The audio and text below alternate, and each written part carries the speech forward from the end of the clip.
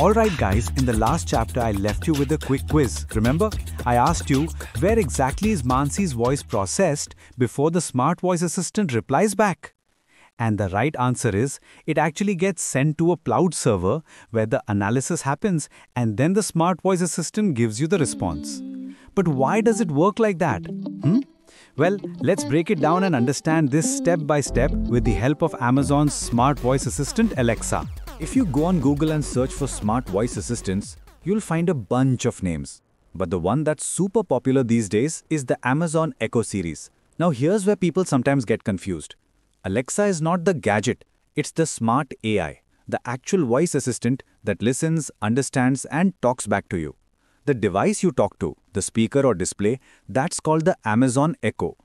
Your Echo has tiny built-in microphones that are always listening locally for just one thing, the wake word Alexa. Don't worry, it's not recording everything in your room 24/7. It only wakes up the moment it hears Alexa. The second you say that, the device starts capturing your voice and sends your request, like wake me up at 5 a.m., to Amazon's cloud servers over the internet. That's why Wi-Fi or mobile hotspot is absolutely essential. Without it, Alexa can't process your request. Remember we said in last video, internet is the lifeline for cloud computing? So here's what happens once your voice reaches the cloud. The very first step is something called ASR, Automatic Speech Recognition.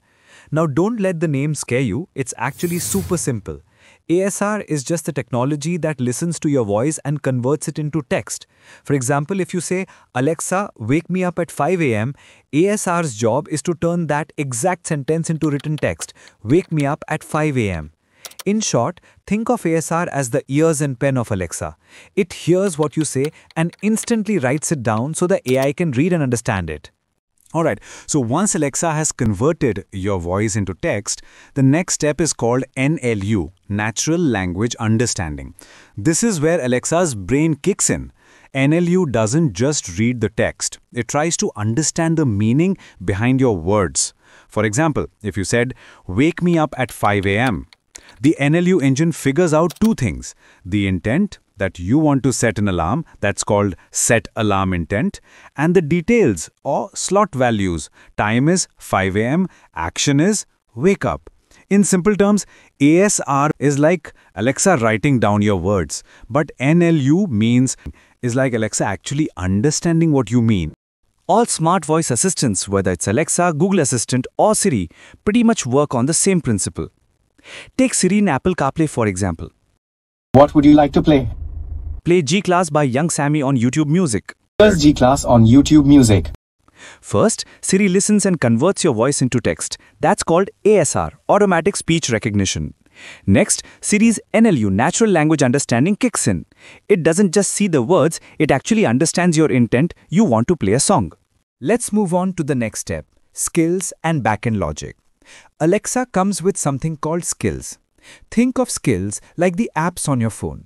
Some apps you download like Instagram or Spotify, but some things like your calculator or clock are just built in. You don't need to install them. It's exactly the same with Alexa.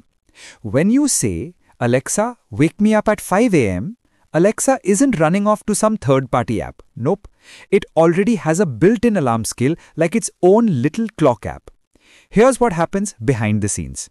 That alarm skill takes your request, your intent, and sets it up in the system. It creates an entry linked to your account with details like your user ID, the device ID, the time you asked for, 5 a.m., and the type, which is an alarm. This information gets stored in Amazon's Alarms and Timers backend service. So here's the final step, cloud to device sync. Once the alarm is created in the cloud, that schedule is sent back down to your Echo device.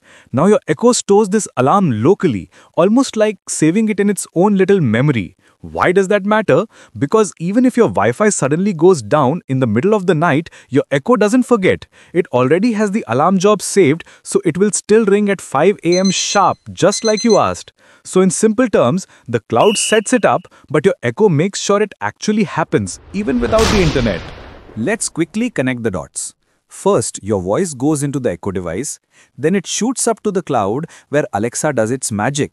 ASR turns your words into text and NLU figures out what you actually mean. Next, the alarm service sets everything up and sends it back down to your Echo. Finally, your Echo stores that alarm locally, so when the clock hits 5 a.m., no excuses, even if the internet is down. So in short, you speak, cloud understands, Echo delivers. I hope this gave you a clear picture of how your smart assistant works behind the scenes. And now it's something you'll never forget. That's it for today's video. Thanks for hanging out with me, and I'll catch you in the next one.